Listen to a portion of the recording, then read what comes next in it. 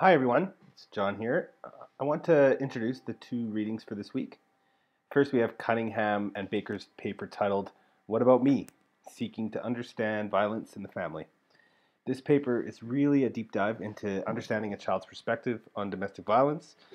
Uh, it talks in depth about research methods and the associated flaws in the questions the researchers ask, who researchers target, and how all that data is collected and arranged.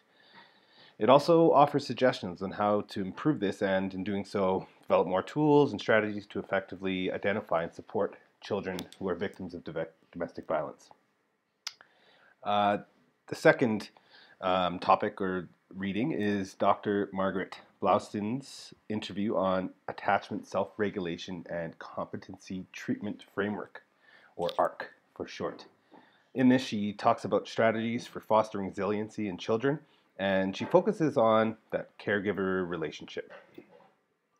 After reading this, we have come up with some connections to the broader topics, and we want to loop that back and animate that. So go ahead and click to the next slide to check it out.